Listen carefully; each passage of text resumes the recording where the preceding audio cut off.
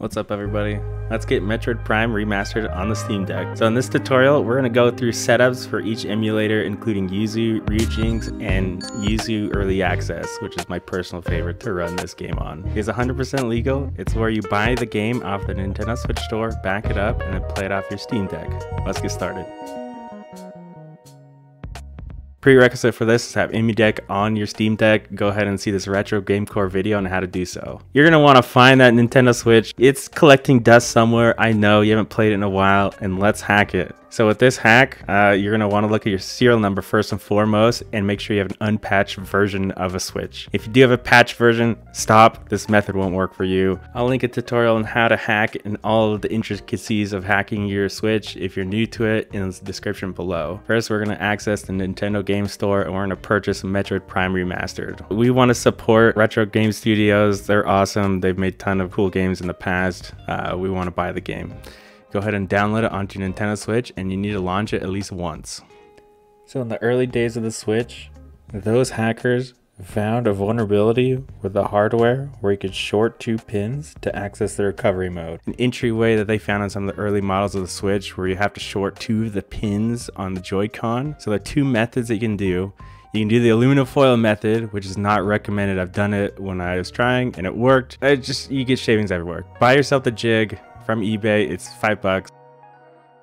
So go ahead and put the jig on, plug the USB-C into your PC, put the micro SD card with all the necessary files per instruction, and go ahead and enter your recovery mode as shown here. So on your PC, it's going to show that the recovery mode is on, and you're going to want to inject the payload so you can access the custom firmware. On the payload, the first thing you want to access is the lockpick. This is going to retrieve all the keys that are on your Nintendo Switch. And this has to do with the games that you've downloaded onto your or played from a physical cart on your Nintendo Switch. It collects all the keys that your system has used. And then go ahead and enter the fuzzy.bin, which is going to launch the custom firmware.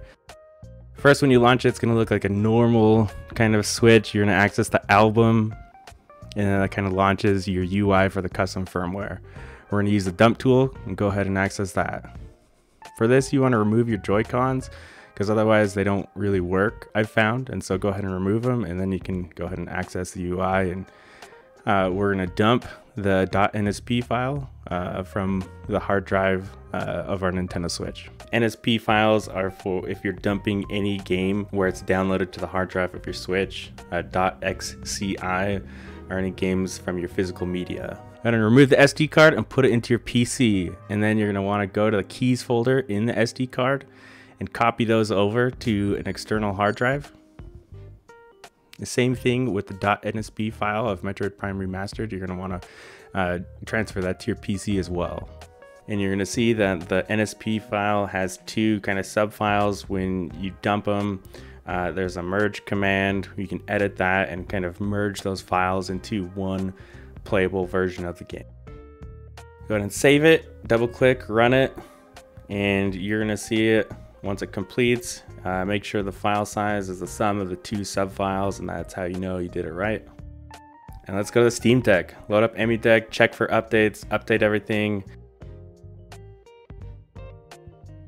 In this video, we're going to go over Ryujinx and Yuzu, so go ahead and download whichever one you want.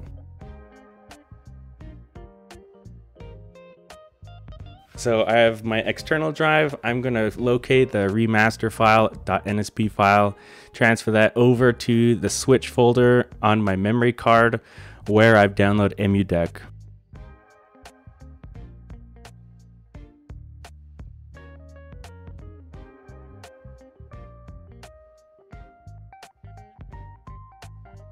I'm also going to copy the keys that we've dumped from our Nintendo Switch, again, onto the corresponding folder with Yuzu. So you're going to want to launch Yuzu, you're going to open Yuzu folder, and this will kind of lead you to the system folder directory. Go ahead and tap keys folder, delete the previous keys, and you're going to want to paste in the ones that you just dumped.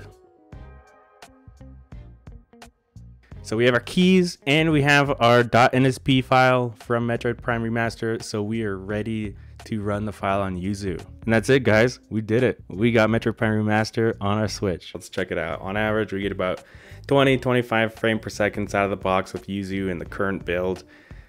Not very playable, not very good, guys. Let's look at different options. The other free option is Ryujinx. We're going to take a look at that now.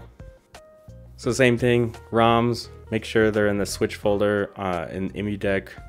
So we did that last time. If you've already done that, you don't have to do anything now. Ryujinx, open the Ryujinx folder, and then you're going to want to copy and paste the keys file into the system folder. Kind of confused me for a sec. I was looking for a keys folder like Yuzu, but in this situation, you just put them in the system folder. There's an additional step to installing Ryujinx, and that's pulling the firmware and installing it onto the emulator. So I found a link, I have a link below on where you can download the Switch firmware.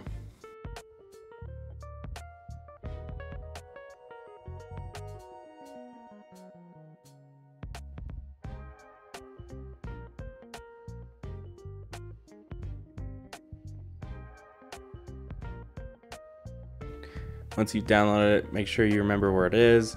We're going to install firmware off of the zip folder. So go ahead here, we just have it in downloads. Double click the zip folder we just installed, hit open, and go ahead and install that firmware. Ryujinx runs okay. I know this is going to be the one that you hear all the time on all the message boards and people saying they have a lot of success with. It's playable. I think it's okay, but it definitely dips quite a bit. And I would just play off the Switch. I wouldn't use Ryujinx. Yuzu early access. So this is the way we get 60 frames per second. It runs pretty dang smooth on early access and is my personal favorite. In order to download the early access, we need to become a Patreon subscriber for Yuzu. I'm happy to do so because I use Yuzu on my Switch all the time. So $5 for this is awesome.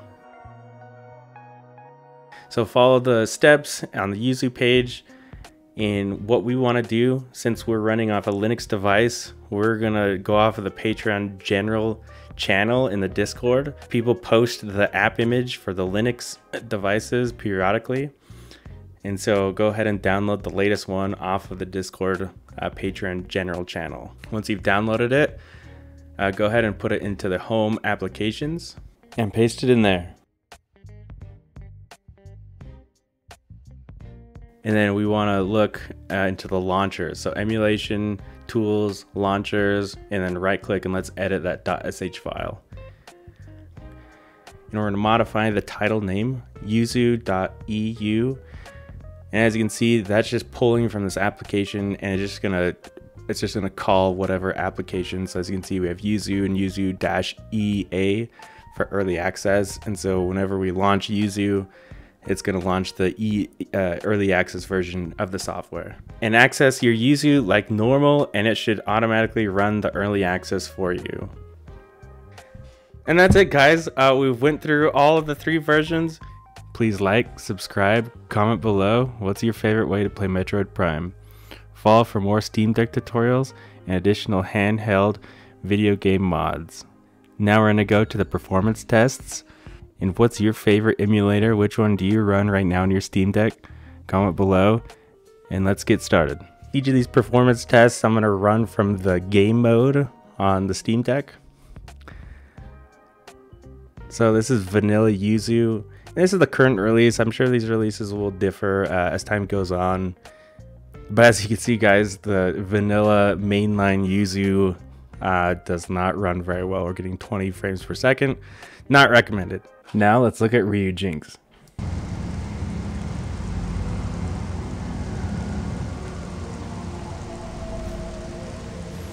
One quick note, you're gonna see we're running in windowed mode. And the thing about Ryujinx is I couldn't get it to play in gaming mode. Whenever I'd launch it from gaming mode, it would show a black screen until I kind of like moved my mouse. Then it'd show the screen, but whenever I press the buttons on the Steam Deck again, the screen would go black. The workaround that I know so far is to run in windowed mode, which allows for normal gameplay. I'm sure that's a bug that'll be worked out, but just a note there.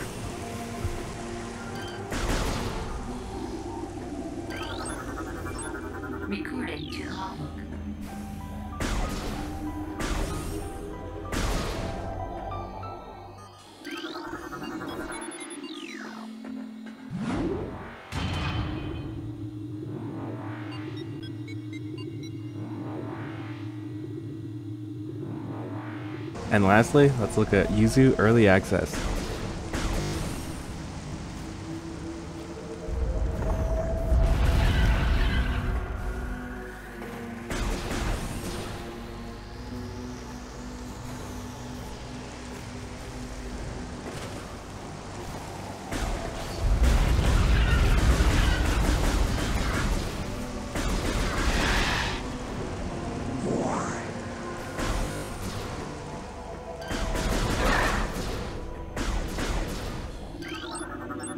Recording to log.